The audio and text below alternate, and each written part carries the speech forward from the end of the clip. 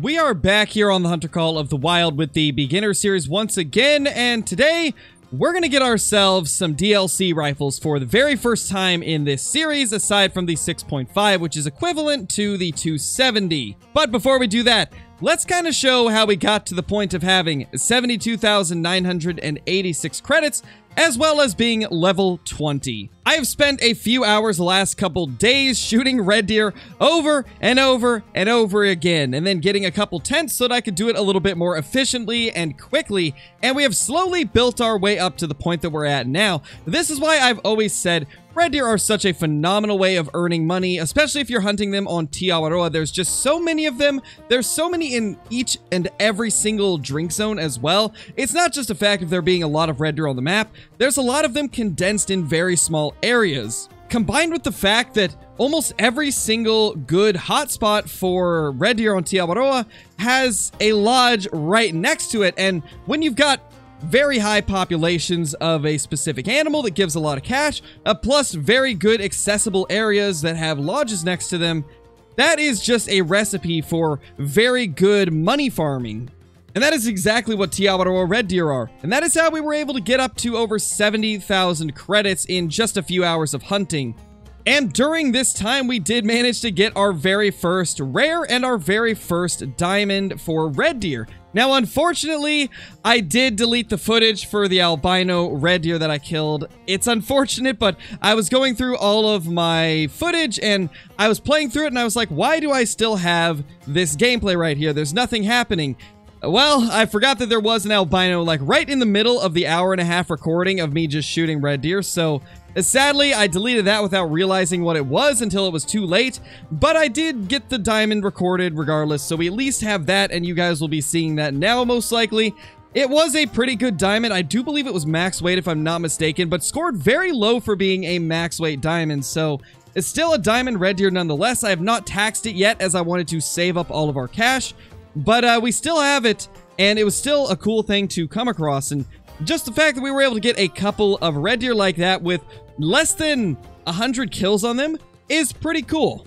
Speaking of that, let's take a look at the latest harvest. You guys can kind of see how long it was taking me to get some of these down, so it wasn't super quick, but after a few hours of doing this, we did have enough money to get at least a few tents.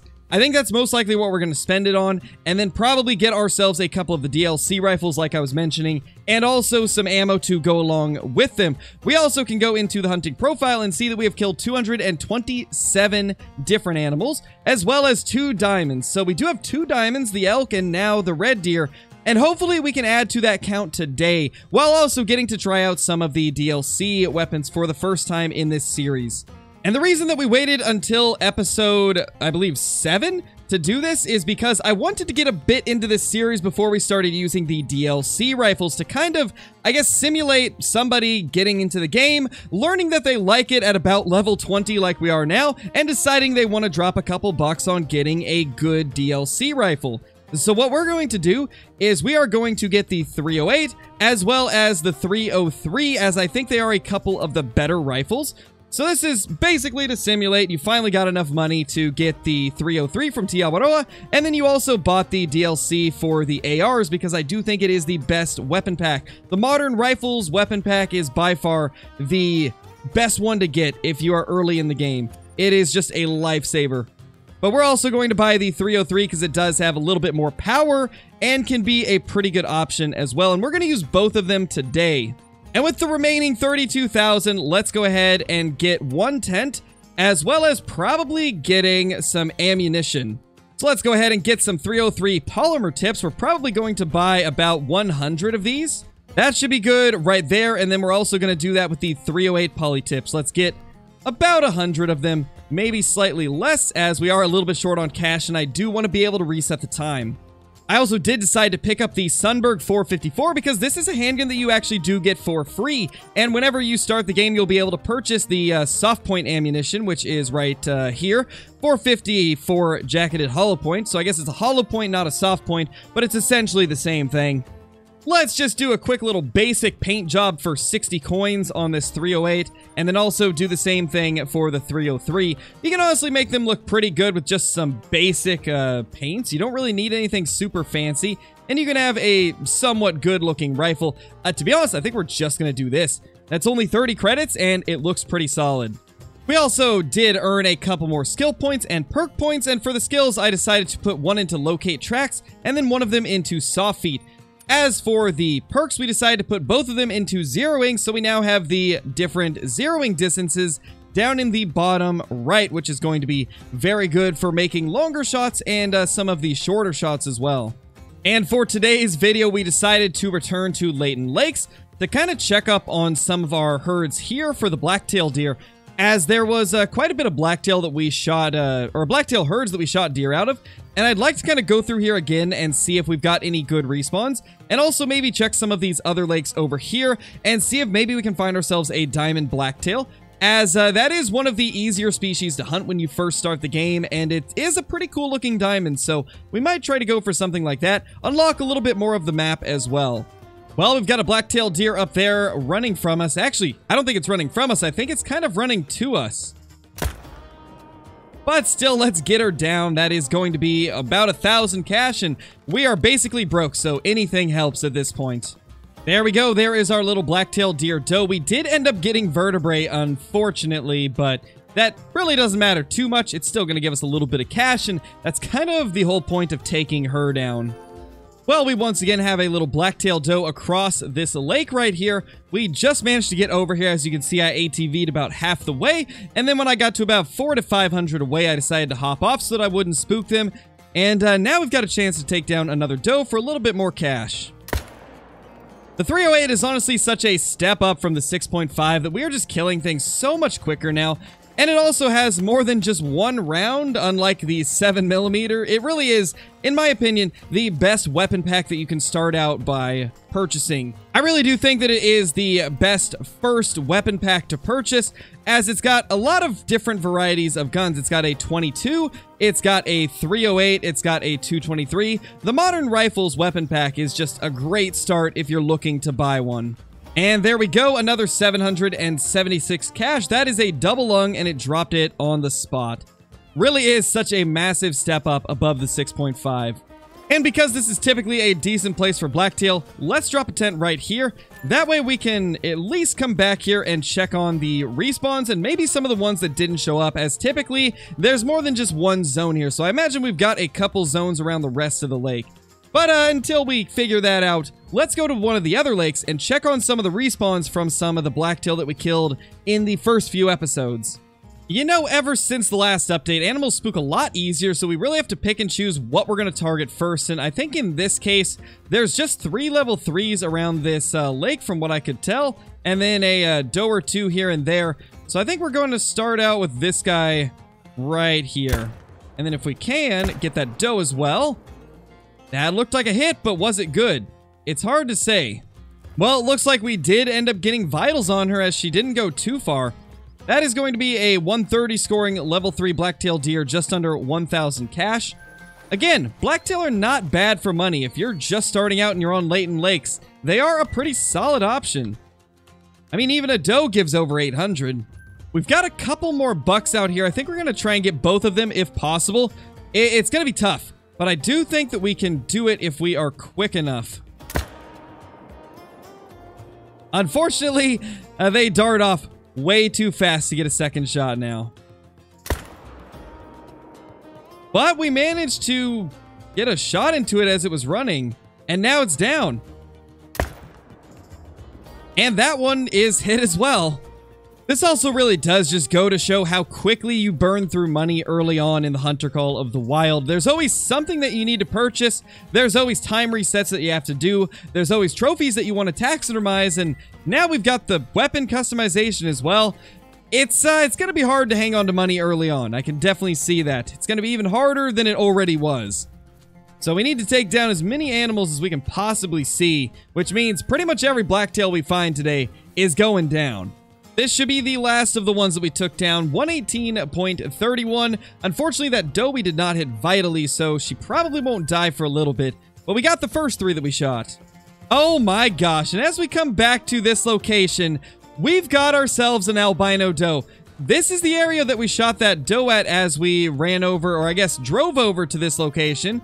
And yeah, we shot one doe here earlier. Now there is another one on the other side, and it's an albino.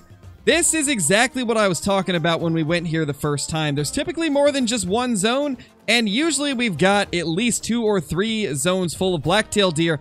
This one didn't necessarily have zones full of black-tailed deer, but we did have another zone, and it's actually an albino doe, so that is pretty cool. And you know what? I think the 303 deserves to be the gun that gets to take it down. This will be the first shot fired with the 303, and first I want to check over here, because, yeah, I was going to say, I thought I saw something out of the corner of my eye, and it is a doe. So I guess this lake is just full of does for us, but that's definitely not going to mean that it's going to be the same for everybody. Some people will have bucks here. That's just part of the RNG of Call of the Wild, but we managed to get ourselves an albino here, which is pretty amazing. Especially since this is our very first time going to this lake, aside from that one doe that we shot over there. And this is exactly why I cannot stress enough that anytime that you guys get a new map or start the game or anything like that, be very thorough in searching it, because you never know how many initial spawn rares or diamonds you may have on your map. I've seen quite a few people tell me that they searched their whole map and got multiple diamonds off of it, so it's definitely possible to get more than one diamond as an initial spawn. Same with rares. After all, it is a quite random thing, and everybody's map is going to generate differently when they open it for the very first time, so I definitely recommend checking the drink time for every single species and being super thorough with checking the whole map. And there she is, our little albino black-tailed deer doe. I just realized that pretty much every single trophy that we've killed during this series has been a female black-tailed deer. We've killed an albino and a piebald black-tailed deer doe, and the only other trophies that we've really got was a Mela mallard and then a diamond red deer, a diamond elk, and a albino red deer. So between red deer and blacktail, that's been the majority of our trophies that we've killed. And I guess it kind of makes sense. We've hunted them more than anything else, so I guess naturally we would get more of them. But let's save the harvest. We're not going to tax it yet, as again, it's kind of expensive and we don't have a lot of money. The 303 is honestly a phenomenal rifle, and if you guys do not want to purchase the modern rifle pack, you could honestly just buy the Tiawaroa DLC and then buy the 303 for 40k in-game currency, since it does come with Tiawaroa, and you'll do plenty of damage with that. You don't necessarily need the 308. It's typically just more efficient because it is a faster firing rifle and does about the same damage as the 303, but you could totally get along with just using the 303. Another lookout tower down, and soon we will be able to unlock another outpost as well, since there is one very close to this lookout tower. And like I've said before, anytime you go to the top of one of these lookout towers, just scout around a little bit. You never know what you could find. I just heard a black-tailed deer, so I think we're going to try and take it down if we can spot it, but you can definitely spot a lot of animals from these lookout towers, so even if it's not really your priority to be hunting while you're looking for your lookout towers, I definitely recommend at least taking a couple moments just to look around whenever you get to the top of one. Well, that would be her right there. Let's see if we can get the shot into her. I think this should be good. But just in case, one more to take her down. There she is. Let's see what the first shot was looking like. So, the first one actually hit way lower than I thought it would.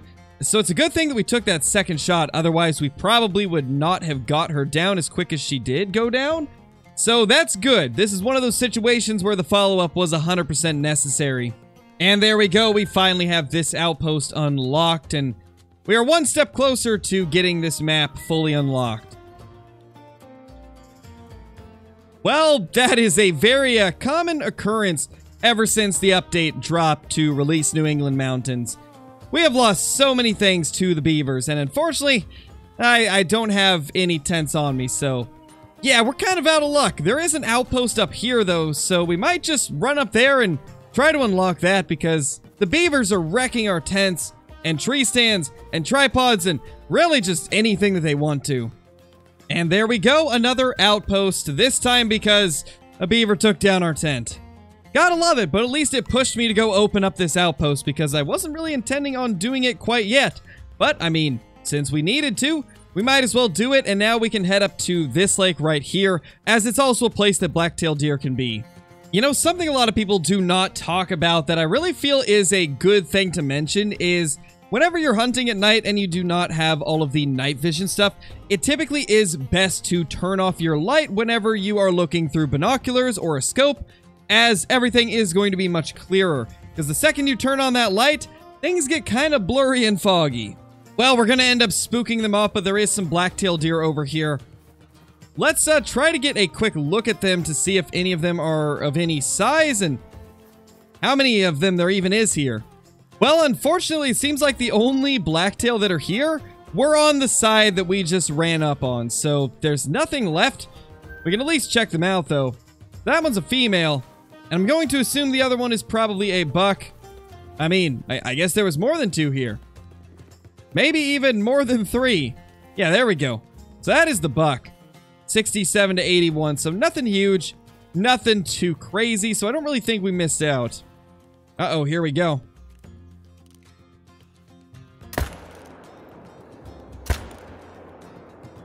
Well, that is going to do it for her. So we didn't go home empty-handed.